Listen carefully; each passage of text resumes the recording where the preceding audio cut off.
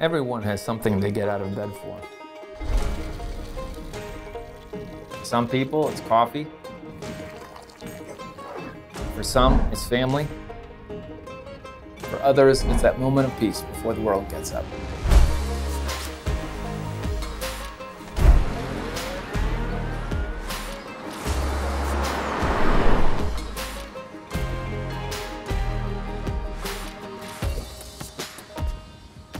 For me, what gets me up in the morning is being part of a story that is much bigger than myself.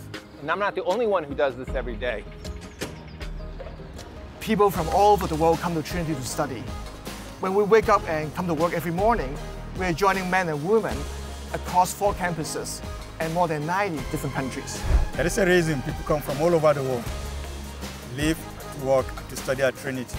We carry a legacy of some of the world's most renowned biblical scholars. Along with the most inspiring men and women of faith, we are stewarding a long history of biblical orthodoxy.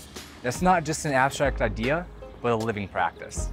And yet we're broadly evangelical, encouraging diversity across the theological spectrum. And we've been holding that line for decades.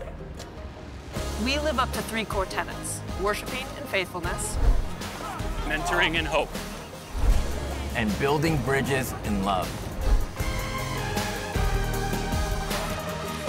Many have come along to lead and serve this community, and by God's grace, many more will come.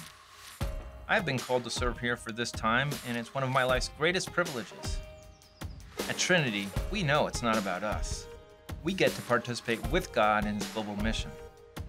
Often this happens in the everyday grind of teaching, studying, and working, but it's all to the glory of God, and I'm excited for you to join me.